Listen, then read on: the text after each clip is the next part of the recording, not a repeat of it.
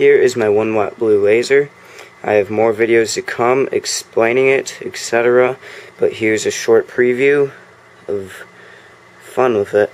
Okay, I'm clearly using goggles, because that would be practically stupid not to, because it is. And let's play with my laser. Now, so pretty, isn't it? I mean, look at that beam. It's just outrageously amazing. Poor punching bag. Cat's trying to get down here, but I won't let it down because I don't want it to go blind. Because I don't have goggles for my cat, sadly. So, now that it's dark, let's look at the beam in the dark. Hell yeah, what do you think about that?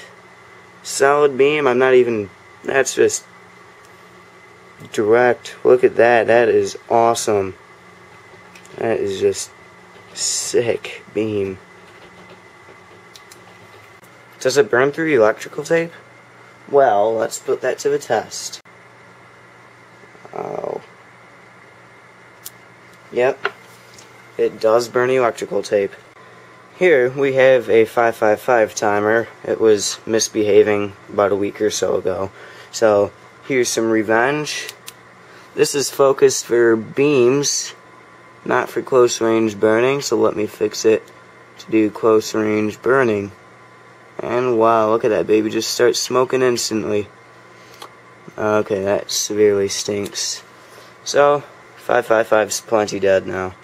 I don't want to smoke it anymore because that really, really does stink. I hate the smell of burning electronics. What about this old film container thingy deal? Yeah, let's see if it smokes up, hey? Does it smoke? Oh boy, you gotta bet. Smokes.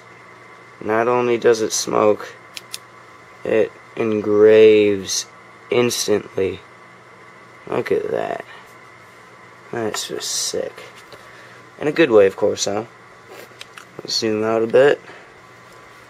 So does it burn through? Let's find out.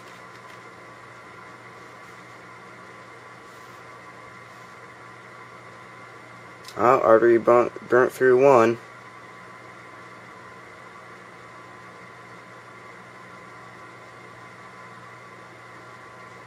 Help if I held it still.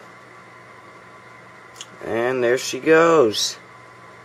Already burnt through. Okay, and that also stinks a bit. I would have no clue as to why. Maybe huge smoke cloud around here would have nothing to do with it, of course, though. And yeah, the beam's quite visible now. I don't want to pass the duty cycle. And give it a second to focus. Focus. Come on, what's your issue? There we go. See, there's one hole there. And there's the other one that went through the other side. Something like that. Oh, wrong. Okay, so there's this hole here, and there's that hole there.